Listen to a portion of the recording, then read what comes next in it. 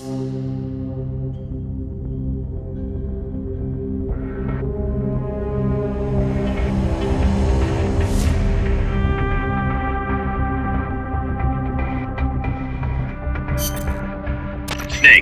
to gain access to the lab, you'll need an ID card. You can get one from a guard in an orange jacket stationed in an area where you can hear Cecile singing. To get the ID card from the soldier, do a body check.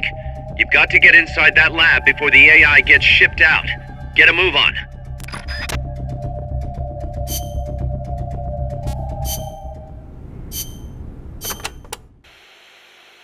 You can steal items from soldiers by putting them to sleep or knocking them out and then doing a body check.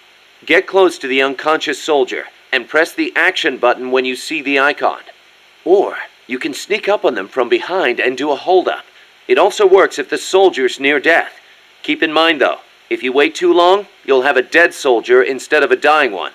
And you can't do a body check if you're holding the Fulton recovery device either. So don't try.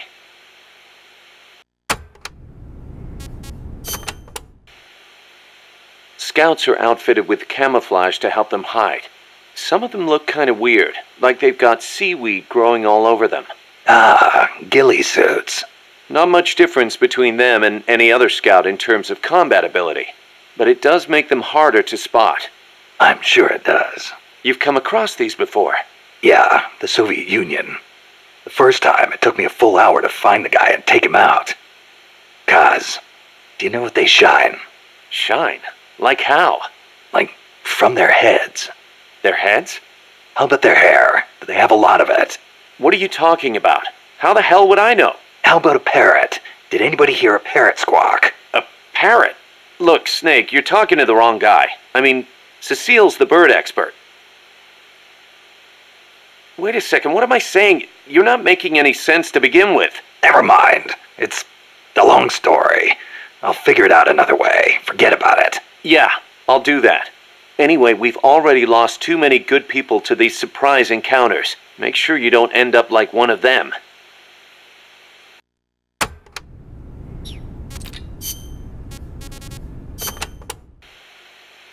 I do not know if I recall such large ruins being there. Well, didn't you say there's a lot we don't know about Costa Rica's ancient civilizations? You talked about some giant stone balls, too. What are those? Oh, the stone spheres of Costa Rica? They are an assortment of giant spheres carved from stone that were discovered in the jungles of Costa Rica about 50 years ago. What's so special about that? What if I told you some of them are nearly perfect spheres, and that they were carved out of granite, which is quite a hard substance? Could be good for laying a trap. And if they're spherical, they roll easily, too. Snake!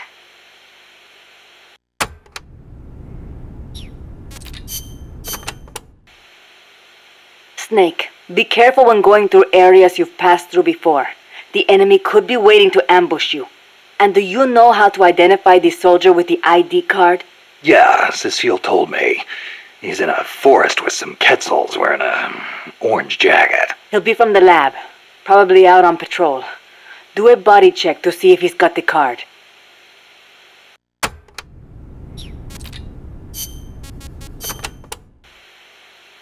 Did you see a Quetzal snake? Yep. What do you think? Did it look like a snake? Huh? No, it didn't look like a snake. Oh, really? Must be different from the Quetzalcoatl then. Quetzalcoatl. A winged snake from the Mayan and Aztec legend. A winged snake. Weird, right? I bet it's UMA. Amanda and everybody says Quetzalcoatl is a Quetzal in the form of a god. But there's no way anybody mistake a snake for a bird. I think the legend of Quetzalcoatl came first. Somebody saw it and adopted it as their god before they saw the Quetzal. After that, somebody saw a bird that looked like the image of the god, and so they named it Quetzal. You mean it happened the other way around? Well, if you ask me, the Quetzalcoatl was probably a pterosaur that survived. I mean, it's got wings and it's a reptile, so it probably looks kind of like a snake, right? Pterosaurs live on in Africa even today. They're called the Congamato and the Elitziao. So it makes sense that there'd be pterosaurs on the American continent too, and that they survived until the Mayan and Aztec eras. Wow. Lucky for us, they're not still around today. Who says they aren't? The dinosaurs supposedly died out 65 million years ago, and the Aztec civilization only rose about 600 years ago. If they managed to survive 65 million years, surely they couldn't be wiped out in 600.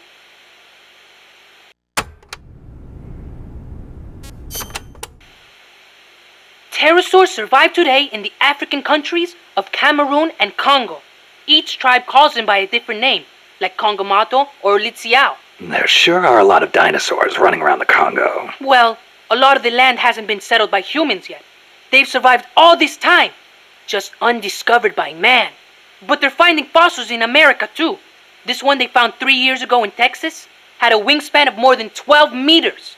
If I saw a gigantic pterosaur like that, I'd probably call it a god too. Yup, I'm sure that's what the Quetzalcoatl really is.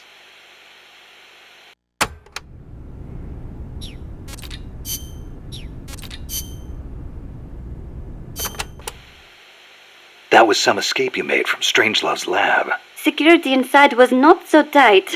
The door to my room was locked from the outside, of course, but she took off the blindfold at bath time, so she could wash my hair. Huh. Pretty luxurious treatment for a prisoner. Wasn't it? She wouldn't undo the handcuffs, but she washed my body for me instead, and with such gentle care. Why'd you run away? Didn't she say you could go home in a month? If your escape attempt failed, you'd be in greater danger than before. I was supposed to be giving a presentation on the distribution of Costa Rican bird species at a conference. The date was approaching quickly. So, I pretended I had to use the toilet and made my escape. I found an ID card and searched everywhere for my equipment and my tape. But a soldier saw me. It was a miracle I managed to get away. There was no time to find the tape. I do not care about the conference. I am lucky enough to still be in one piece. You bounce back quick. You don't? Not sure. I try not to dwell too much on the past, but... Then don't. There is no point. I'm so glad to be out of there. I never felt safe, you know? Tell me about it. Well, I think she's interested in women. And I think she took a fancy to me. Oh, well, that's, Besides, it is much nicer here.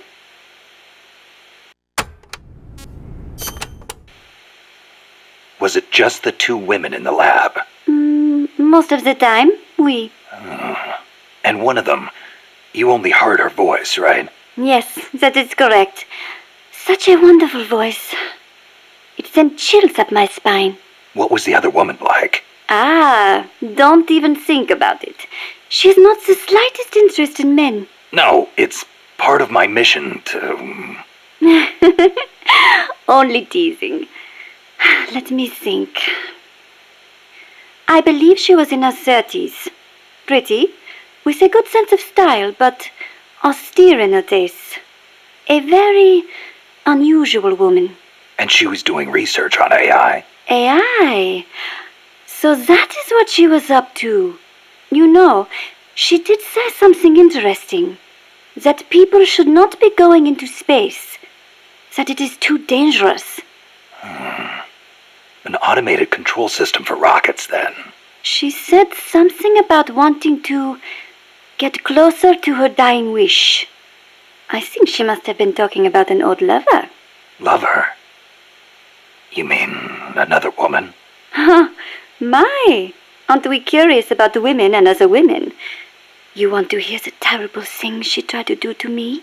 That's not what I meant. It's all right. You can be honest. You two seem to get along awfully well together. No, not at all. I think you're hiding something. Never mind. Aren't you supposed to be looking for the Quetzal? Here, I'll demonstrate its call for you.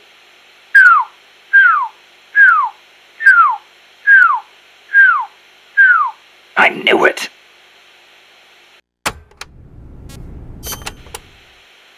Let's go over this one more time. First, I need an ID card to get into the lab. That is correct. From the outside, it looks like any other room. But on the inside, it is a state-of-the-art research facility. And your ID card got taken away from you by some guy in an orange jacket. Exactly. I had a Quetzal singing nearby. It has not been that long since it happened. It could be tricky if he's out on patrol, but if he's a stationary sentry, you don't think the Quetzal's moved? Its nest is probably nearby. I do not think it will go away anytime soon. Good. I'll get on looking for that soldier. If you forget what it sounds like, I will do the call for you again. Just give me a call anytime you'd like to hear it. Yeah, I'll do that.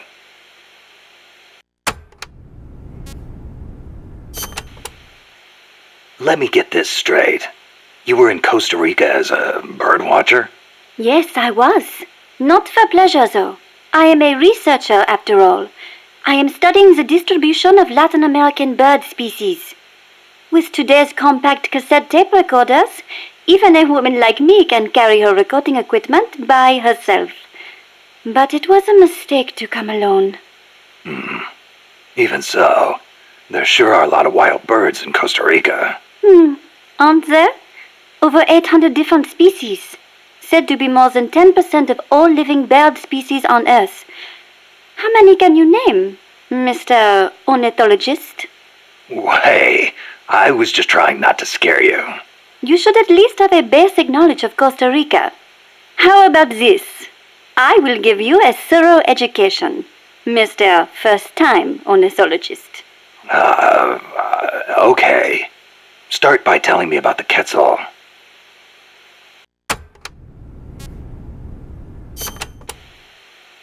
Cecile, what's that machine you said you used to make those recordings of yours? Cassette, something or other. A cassette recorder, or a cassette denske, as they say in Japan.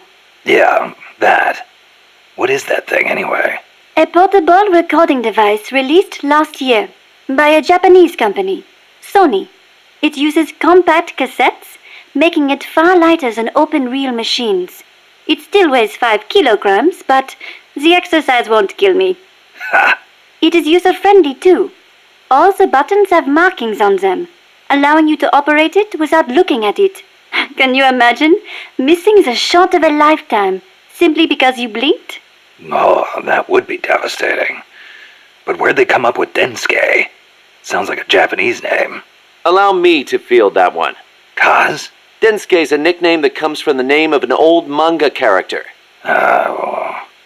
Was he some recording nerd too? Don't give me that. Recording atmospheric noises is an exhilarating art. There's nothing like capturing the real world in action on tape. It's just like taking pictures with a camera, only with a microphone instead of a viewfinder. Sure. Listen to a tape with your eyes closed, and the scene just bursts to life in your mind's eye. Tell him, Cecile. Absolutely. When I listen to the sounds of the birds in my apartment, it is like I am back in the forest where I recorded them. See? She's a Parisienne. She knows what's chic. If you say so. And what do you like to record, Monsieur Miller? Me? Steam locomotives, no question. The roar of the engine, the throaty steam whistle. More animal than machine. Don't get me started. Steam locomotives are a dying breed in Japan.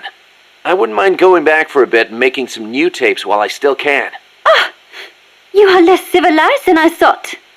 Less civilized? I detest those beasts. The noise frightens off all the birds. Then there is the smoke. I much prefer the peace and quiet of the forest. Cecile, wait. That came out wrong. Sure it did.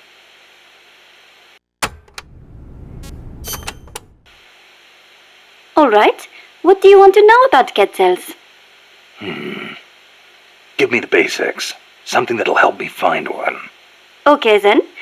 First of all, as I'm sure you remember, the Quetzal's wings and back are emerald green, a dazzling blend of viridian fading into blue.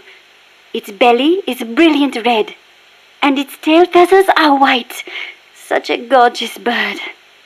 Also, the male has 2 long decorative feathers, but only during breeding season. Among birds, males are usually more beautiful than females. Like a peacock's tail. Yes, just like that. It is interesting to note that while their bodies are only 40 centimeters long, many quetzals reach over a meter in length when you include their decorative plumage. Quetzals typically build their nests by making holes in dead trees with their beaks, about 3 to 4 meters above the ground. They are omnivorous and eat everything from nuts to lizards. Where can I find one? Their habitat stretches across the entire tropical cloud forest. You may end up having to rely on its song to find one. Good to know. I will do an imitation. Listen closely.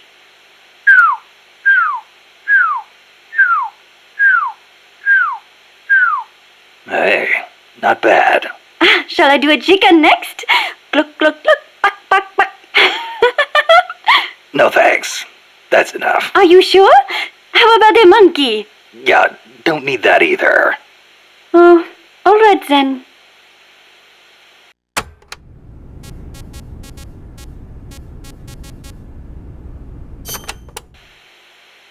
Costa Rica is the home to many hummingbirds as well. The people here call them colibri. Colibri, huh? Hummingbirds are the world's smallest birds. Although they can vary from species to species, most are around 10 centimeters in length, and the smallest no more than 5. It is amazing to think that something so small can still be a fully developed bird. I think a bird that tiny would get mistaken for a bug. Actually, they are often mistaken for sphinx moths. The little darlings feed on flower nectar, and their beaks are long and thin to help them drink up the nectar. They beat their wings far faster than any other bird. The smallest ones over 70 times a second. Can you imagine? What for? They hover in midair while they suck their nectar. They can even fly straight backwards. Hovering. Like a helicopter. That's why Amanda and her unit called that chopper Colibri. I think it is an insult to the birds to give their names to weapons. Don't you? Don't ask me. Ask the birds how they feel about it.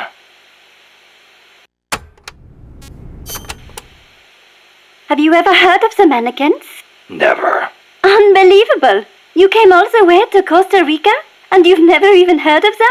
I didn't come here to look at... Mannequins are known for their beautiful courtship dances. The orange-colored mannequin is said to live on the Pacific side, the white-bearded mannequin on the Caribbean side, and the long-tailed mannequin is in the Central Basin. The long-tailed mannequins are especially distinctive. What's special about them? First, each young male picks an older male to teach him how to dance. Then, teachers and pupils all get in a group and dance for the females. However, only the teachers get paired off with females. The pupils practice their technique for 7 years before striking out on their own and finding their own pupils. I guess it takes time to get good at anything. Whether it's dancing or soldiering.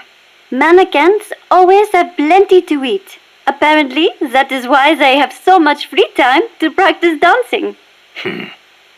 Unlike us, obviously.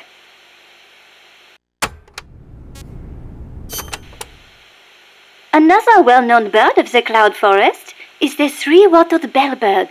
Wattled? What the hell's a wattle?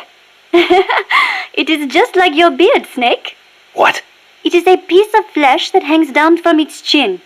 Kind of like whiskers, but not made of hair. A hanging piece of flesh. Oui, and it only grows on males. Nothing more important to a man than his beard. So, these birds are in the cloud forest too? They are normally found in the lowland rainforests, but they migrate into the highland cloud forests during breeding season. What the three-wattled bellbird is best known for, though, is its loud call. It makes these metallic bong and ding sounds, hence the name bellbird. It hardly sounds like a bird at all. Even an expert bird caller like me cannot do it justice. Oh, doesn't sound like I'll be mistaking it for a quetzal.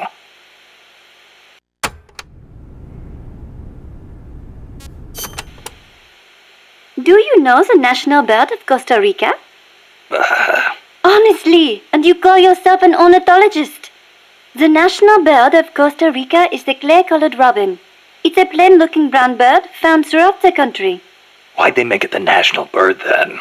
Are there all kinds of better-looking birds like the quetzal? Ah, the clay-colored robin has the most exquisite song. And I think it is part of the Costa Rican national character to choose a bird everyone knows and loves over prettier ones. Somehow these people don't strike me as being very Latin. Speaking as an ornithologist, I am rather happy with that choice. Not all birds have to be pretty. Oh, and just so you know, the quetzal is the national bird of Guatemala. The scarlet macaw and the great green macaw are also representative birds of Costa Rica. Macaws are a type of parrot, enormous, stately birds. Macaw. I think I've heard that name somewhere before. But of course you have. You are an ornithologist, no? Stop it! So, tell me, where do macaws live in Costa Rica today? Oh, come on now. I am only teasing you. Macaws live not in the cloud forests, but in the rainforests on the Pacific side of Costa Rica. In the past, they were a common sight all across the country. But lately, the population has decreased dramatically. One possible cause is the pesticide sprayed to facilitate large-scale banana cultivation. Evicted from their own land, huh? Thankfully, conservation efforts have been gaining some momentum lately.